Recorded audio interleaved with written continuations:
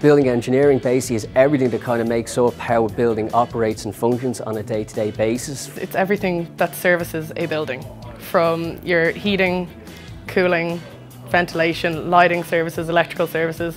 It's everything that makes a building habitable. Because the value of building services going to building today is quite substantial. Years ago, the envelope of the building was the actual most expensive part of it. However, today, it tends to be the actual building engineering services that go into the building are responsible for a substantial amount of the actual budget allocated to the capital cost for building.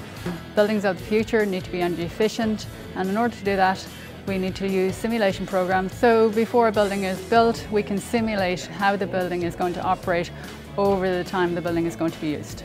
We take an architect's drawing into building modelling software, we change its orientation, we change the glazing ratios, we shade the building.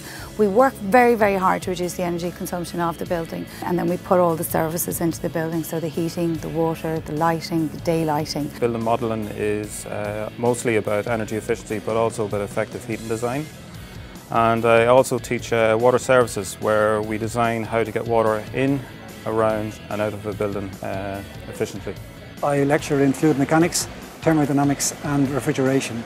Refrigeration is of paramount importance to building engineering because of the large carbon footprint that buildings consume, and in the future design of sustainable buildings, if we can reduce that carbon footprint by the designing of our chillers to use less energy, then that is the way forward. I lecture in computational fluid dynamics, which is the simulation of the detailed flows within the building. It's used across all aspects of industry, such as everything from the aerospace industry to environmental engineering. And we model the detail of the flow within buildings, within heat exchangers and other applications such as solar panels. And this is vital for the detailed design of buildings and of all kinds of engineering systems, and is generally applicable across all branches of engineering. My focus is ensuring that the students get a good education in both management and technology to be able to go out into industry and help effectively save the planet by being adaptive to the challenges that society will ask of them in engineering in the future. And it's a constant circular process of design, which is what makes it so exciting really, because every project is different and every building is different, and it requires a number of skill sets from the engineer.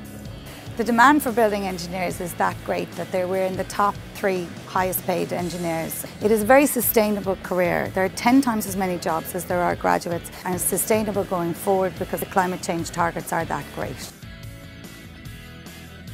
I want to be a building engineer as I was doing constructions in school, and it was something I was very good at, so I was actually advised to do building engineering. I wanted to become a building engineer to further my employment opportunities and continue on my education. I started out as a plumber with a trade background, so building engineering is really the next progressive step on from being a tradesman. I chose building engineering because I have huge interest in engineering, and there's huge job opportunities involved. It seemed like one of the more interesting courses, as well as one of the ones that would be teaching you practical skills. I want to be a building engineer because I'd rather hold a pen than a screwdriver.